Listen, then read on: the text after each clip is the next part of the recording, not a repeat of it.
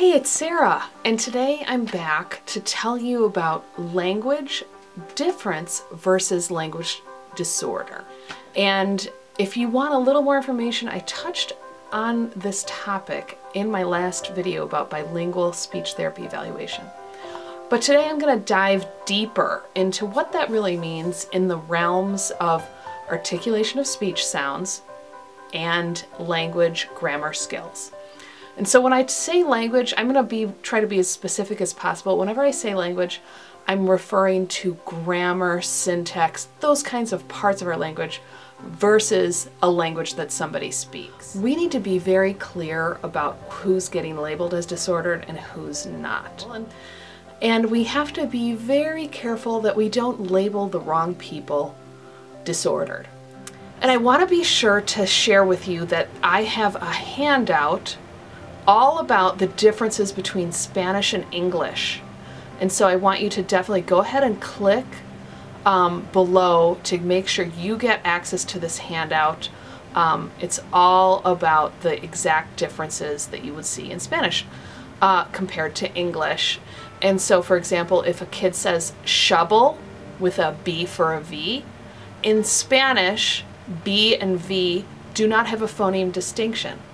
So you can often hear Spanish speakers say vaca, vaca, instead of vaca, the way it's spelled. It looks like it's a V.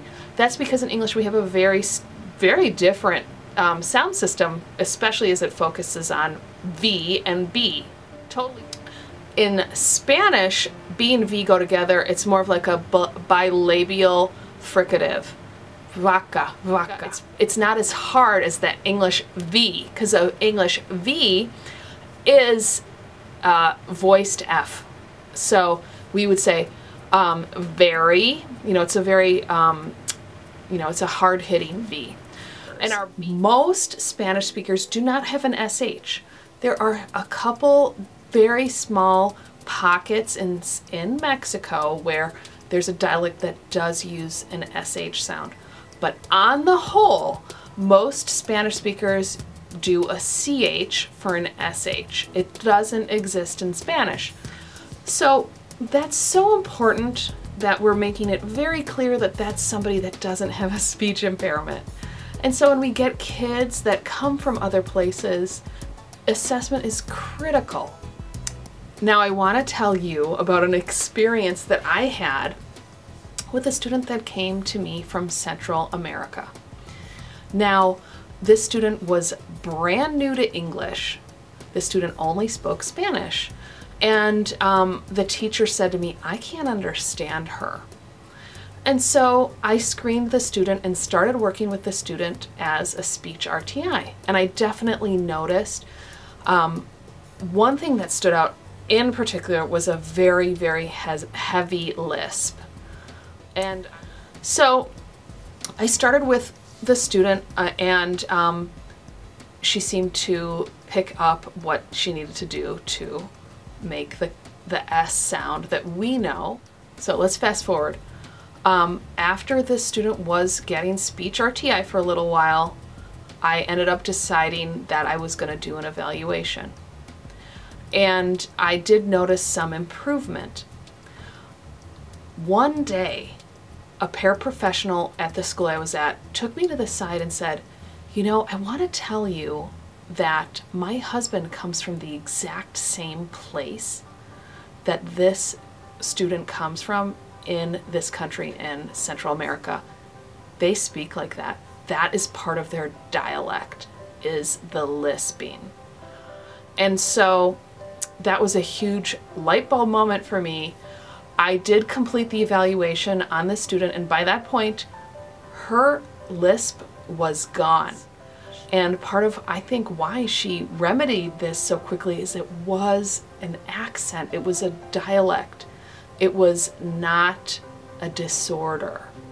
And she didn't qualify for speech therapy. And thank goodness I didn't make a mistake and label her as disordered. Now, when you do feel like there's a definite speech problem, it's, for example, those shared phonemes. A kid can't say the CH sound, that's That's going to be something you're going to want to tackle depending on age, because both of those sounds are required in Spanish and English. A kid can't say the L sound. Yep, we're going to need that. We're going to need that in both English and Spanish, and that would be when you'd want to tackle those goals. So let's think about language, okay? And I'm going back to that grammar, syntax, those kind of things impact how people speak when they're bilingual. We need to see the deficits in both languages. So you don't have something in this language, you don't have it in that language, that's when we're going to be concerned. I had a student say something like, that house tiny. Well, in Spanish you do put the adjective at the end. That student is getting influenced by Spanish speaking. That is not a disorder, that's a difference. That's a student piecing together syntax rules and learning them. I've been learning Chinese, and I'm telling you, very basic Chinese. Like, I'm learning very basic Chinese, but I am absolutely loving learning about the grammar and syntax of Chinese because it totally gives me insight into why Chinese speakers speak English the way they do.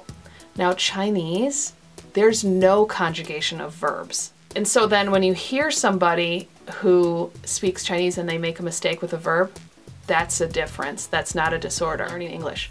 What we want to know is somebody who's truly disordered. If they were making a lot of mistakes in their native language and they're making a lot of mistakes in English, that's how we know. This is where really good parent interviews come into play.